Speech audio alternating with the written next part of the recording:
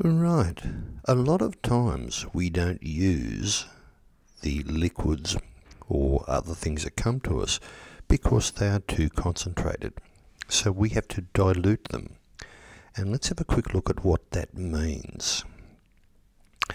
You can see in the little cartoon that I have moving on here that it's talking about adding lots and lots of water. And that is the key.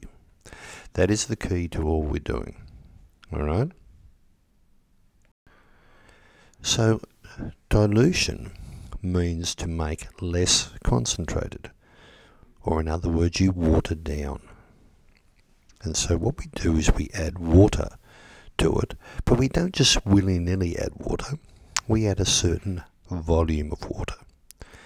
And then we start to think about how much of the new amount we've got, or the new volume we've got, is due to the liquid we started with, and how much is due to water. So we're going to be using fractions when we do the calculations in the next video. So let's put it simply with this. If we look at this two solutions, we've got one with our water level low and that amount of chemical in it. Now over here in this one, I've still got the same amount of chemical, but I've added more water.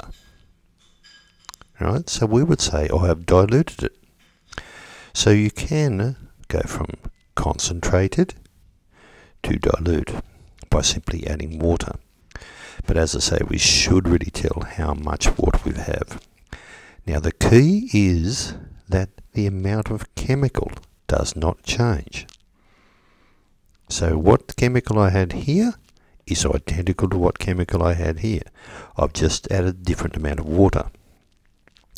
Now the same is true for the reverse. If I got there and removed water, let's say I evaporated some water out of this one, then it would become more concentrated.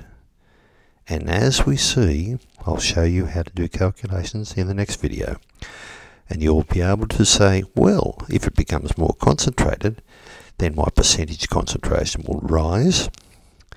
If I dilute though, my percentage concentration will decrease.